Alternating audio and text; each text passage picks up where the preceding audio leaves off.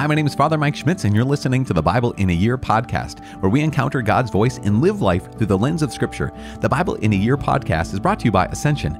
Using the Great Adventure Bible timeline, we'll read all the way from Genesis to Revelation, discovering how the story of salvation unfolds and how we fit into that story today. It is day 141, and we're reading today from 2 Samuel chapter 23, from 1 Chronicles chapter 28, and we are praying Psalm 42. As you know, the Bible translation that I'm reading from is the Revised Standard Version, the Second Catholic Edition, and I'm using the Great Adventure Bible from Ascension. If you want to download your own Bible in a Year reading plan, you can visit ascensionpress.com/Bible in a Year. If you have not yet subscribed to this podcast, you can do that. I got that in under 1 minute. So hit that fast forward button twice, and here we are. Beginning of the Bible, reading the Bible. It's going to be great. As I said, it is day 141. We're reading 2 Samuel chapter 23, 1 Chronicles chapter 28, and Psalm 42. The second book of Samuel, chapter 23.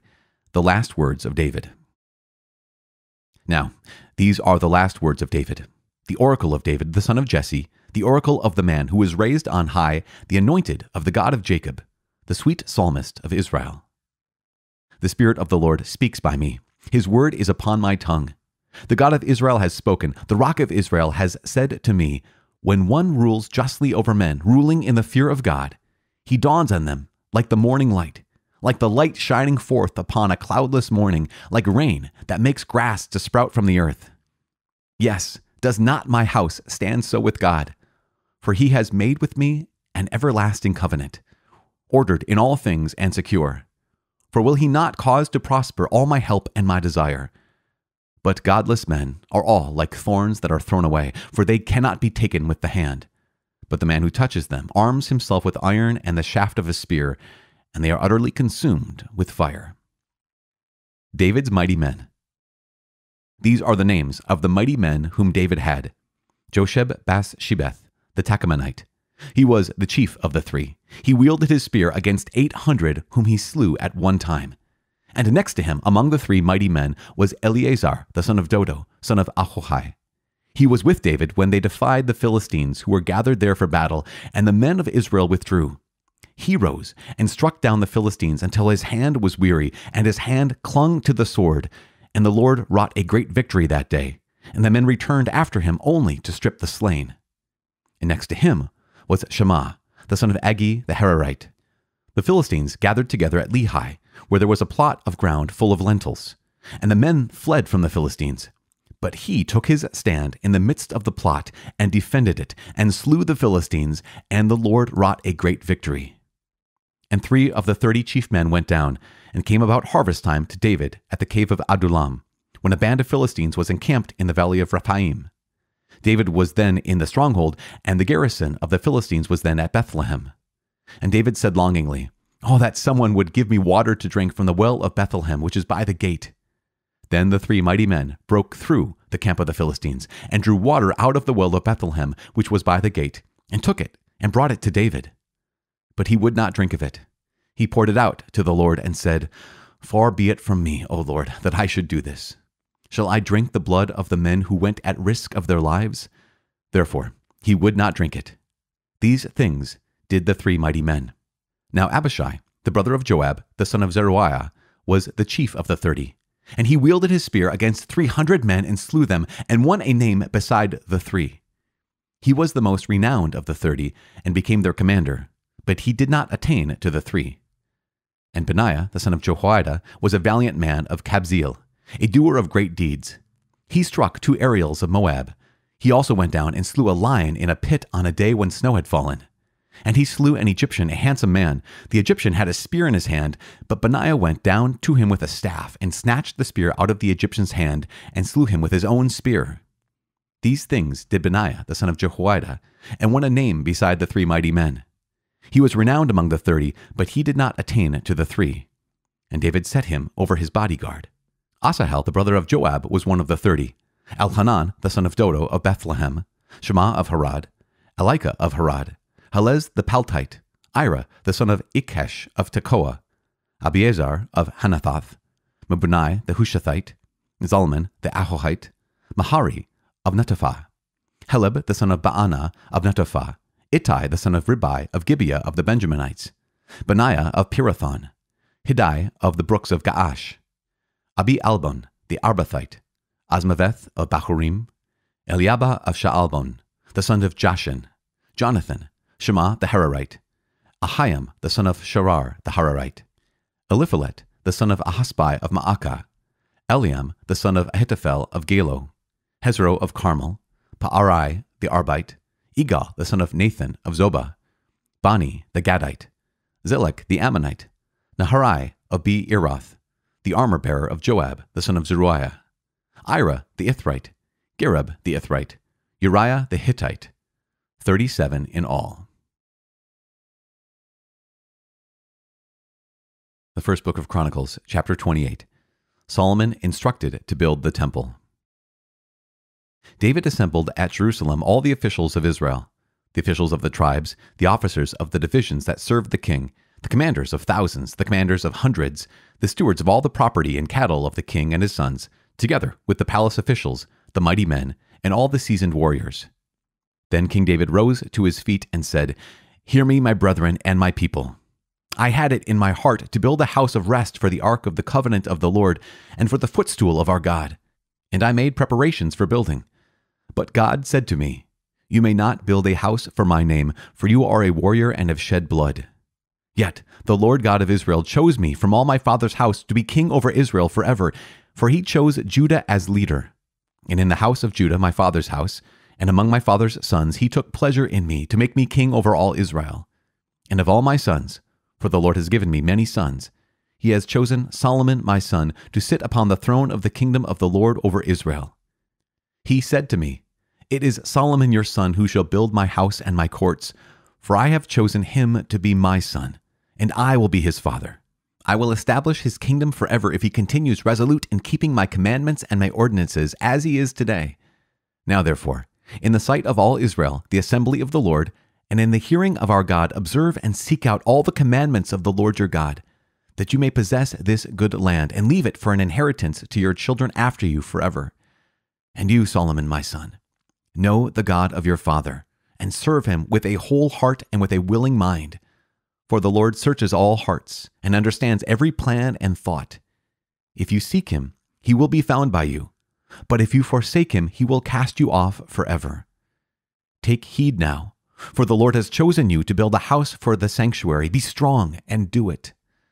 Then David gave Solomon his son the plan of the vestibule of the temple, and of its houses, its treasuries, its upper rooms, and its inner chambers, and of the room for the mercy seat, and the plan of all that he had in mind for the courts of the house of the Lord, all the surrounding chambers, the treasuries of the house of God, and the treasuries for dedicated gifts, for the divisions of the priests and of the Levites, and all the work of the service in the house of the Lord, for all the vessels for the service in the house of the Lord, the weight of gold for all golden vessels for each service, the weight of silver vessels for each service, the weight of the golden lampstands and their lamps, the weight of gold for each lampstand and its lamps, the weight of silver for a lampstand and its lamps, according to the use of each lampstand in the service, the weight of gold for each table for the showbread, the silver for the silver tables, and pure gold for the forks, the basins, and the cups, for the golden bowls, and the weight of each, for the silver bowls, and the weight of each, and for the altar of incense made of refined gold, and its weight, also his plan for the golden chariot of the cherubim that spread their wings and covered the ark of the covenant of the Lord.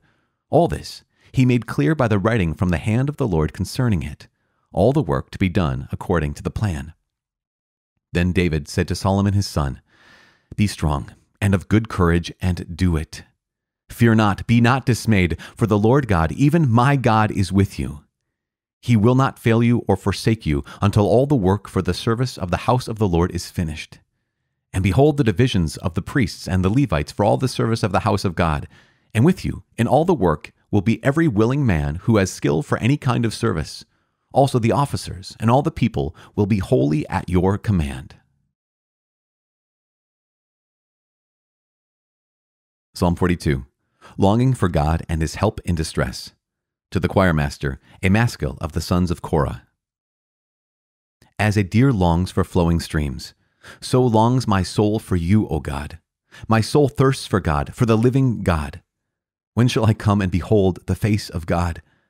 My tears have been my food day and night, while men say to me continually, "Where is your God?" These things I remember as I pour out my soul, how I went with the throng and led them in procession to the house of God, with glad shouts and songs of thanksgiving, a multitude keeping festival. Why are you cast down, O my soul? And why are you disquieted within me? Hope in God, for I shall again praise him, my Savior and my God. My soul is cast down within me. Therefore I remember you from the land of Jordan and of Hermon, from Mount Mizar. Deep calls to deep at the thunder of your cataracts. All your waves and your billows have gone over me. By day the Lord commands his steadfast love, and at night his song is with me, a prayer to the God of my life. I say to God, my rock, why have you forgotten me? Why do I go mourning because of the oppression of the enemy? As with a deadly wound in my body, my adversaries taunt me, while they say to me continually, where is your God? Why are you cast down, O my soul? And why are you disquieted within me? Hope in God. I shall again praise him, my help and my God.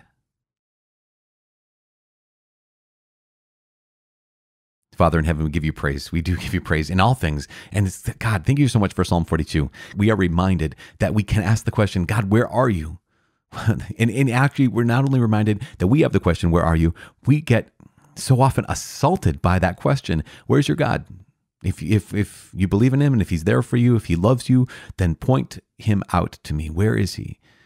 Lord God, in those moments, we might be our own accuser. The evil one might be the accuser, or those around us might be the accuser that ask that question. And yet in this moment, Lord, we know where you are with us. Who you're for us, and you're beside us at all times. Lord God, we give you praise and we thank you, and we make that declaration of faith that is, even when it is hard for us to know where you are, hard for us to sense your presence, we have faith. We have faith that you are faithful to your promises, and you have said you will be with us forever. You are with us at all times. Without you, we can do nothing. And so with you, we can do all things. Father, keep us close to you and never let us be parted from you. In Jesus' name we pray. In the name of the Father, and of the Son, and of the Holy Spirit. Amen. So a couple things to highlight. Okay, let's go in reverse, because I think it's going to be fun to go in reverse. When I say reverse, I mean from 1 Chronicles chapter 28. 1 Chronicles chapter 28 here's David handing the reins over to Solomon. Remember that Samuel and Chronicles are telling two different stories, right? They're telling the story as it happens. That's Samuel. Here's the story of history as it's unfolding. And here's Chronicles that's looking back not only on the life of David and life of Solomon, but knowing all of the corruption that's going to happen when Kings starts. It knows all the corruption, all the division, all the exile that's going to happen after King starts. And here is in 1 Chronicles chapter 28, David is handing over the reins to Solomon, saying, I've built up all this, amassed all these treasures and wealth so that you can build a temple for the Lord. And then he says these words, and Solomon, my son, know the God of your father and serve him with a whole heart and a willing mind. Solomon is going to start out so strong. We're going to get this in just a day or two. Solomon is going to start out so strong. He is not going to end strong. And here is David. Again, remember, this is Ezra, maybe the chronicler, whoever is writing Chronicles, knows the story of Solomon. He knows that Solomon is going to have a divided heart and an unwilling mind. He's going to be a man who starts out with great wisdom, but he's going to waste that wisdom on a sin. He's going to waste that wisdom on power. He's going to waste that wisdom on all the things that we are tempted to waste wisdom on. And so here in verse 9 of chapter 28 of 1 Chronicles, we have this almost ominous words of King David to his son. And you, Solomon, my son, know the God of your father and serve him with a whole heart and a willing mind. He goes on to say, for the Lord searches all hearts and understands every plan and thought. If you seek him, he will be found by you, but if you forsake him, he will cast you off forever. And that is what ultimately will happen. And it's just so tragic. And yet we know that while it happened for Solomon, God did not abandon his people. Not at all. He did not abandon his people. And the same thing is true for us. When we turn our backs on the Lord, he does not abandon those he loves. And he loves you so much. Last little note from 2 Samuel chapter 23 and the stories of David's mighty men. It's one of my favorite chapters. I have a bunch of favorite chapters in 1 and 2 Samuel. And this is one of my favorite chapters in 2 Samuel, where David talks about the three mighty men. And I don't know. I could gush. I could go on and on. But you have these three mighty men. Remember, he has his 30. Actually, by the end of this chapter, there's 30 plus, roughly 37, including Uriah the Hittite. But you have these three, the top three soldiers. And if you're going to be one of the top three soldiers of David's army, these are the specialist of his special forces, right? First, you have Josheb, Bathshebeth, the Tachmonite, who's chief among them. He kills 800 men at one time. And just, you think about this is remarkable that he just doesn't give up. Then you have Eleazar, the son of Dodo, one of the three mighty men, when he rose and attacked the Philistines until his hand was weary and his hand stuck, cleaved to the sword. And you just can imagine that battle. He kept fighting. And then he rose and attacked Philistines. Then also the third mighty man was Shammah, the son of Agi the Hararite.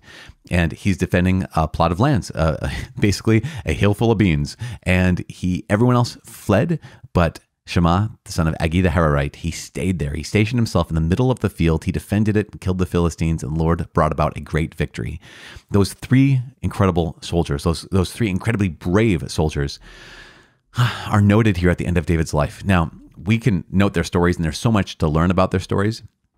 But one of the things that we want to highlight today is what we highlighted yesterday, is that at the end of David's life, he could choose to be corrupted by the fact that he's done wrong. He could choose to be corrupted by the fact that he's been through so much. He could choose to be resentful and bitter of the fact that his life is ending, and yet he gave God praise. And now here he is in chapter 23, giving the men around him praise. And this is one of those recognitions of, yes, maybe it's easy to give God praise in certain situations, but at the end of one's life, to be thinking of someone else. At the end of one's life, to be thinking of, where can I give the people around me who've cared for me, who have fought by my side, who have lived a life with me? Can I tell the world of their greatness? Can I praise them in the face of other people? And that's one of those just such a gifts that we can do. And we don't have to wait till the end of our life to do it. On one hand is to be able to give God praise in every situation, in every circumstance. On the other is to be able to recognize the people around us and to praise them and to thank them and to recognize David couldn't have done all that he did by himself, right? He's one man. He could not have united the kingdom. He's one man. He could not have defeated the Philistines. He's one man. He could not have defeated the Ammonites. He's one man. He couldn't have done all these things by himself. So he recognizes that I needed these people around me to be able to be at the place where God had called me. So what does he do? He gives God praise for having anointed him and strengthened him. And he notices and recognizes the people around him. And this is just one of the invitations we have, not only to give God praise and to not become resentful, to not be corrupted by the battles we've been through, but also to look up from our own pain. If this is at the end of David's life, to look up from our own story and recognize, here's the stories, here's the lives, here's the courage, the gifts, the skills, the strength, the accomplishments of the people around me. Today, can I recognize that? Can I recognize those things without bitterness, without resentment? Because I think there's something massively important to be able to learn from in this story of the last days of David's life. Now, there is one more chapter in 2 Samuel chapter 24 before we go to 1 Kings. And David's he's gonna stumble one more time. We already heard about it. We heard about it in 1 Chronicles. But here at the end of David's life, we have these two major lessons. One, to give God thanks and praise, to not be corrupted by our battles. And secondly, is to look up from our own pain, look up from our own story and recognize the stories of those around us, and to be able to praise those people around us, to lift them up when the only thing we can do, the only thing David could do at this point in his life was lift up the people around him. Well, I guess he could have chosen to be resentful. He could have chosen to be bitter, but he gave what he had to give. And that's my invitation for all of us is, okay, today, help me to give what I have to give. Just give what I have to give. If that's praise, if that's thanks, if that's blessing, if that's notice, attention, give what I have to give. Let's pray for each other, because that is not always easy. I'm praying for you. Please pray for me. My name is Father Mike. I cannot wait to see you tomorrow. God bless.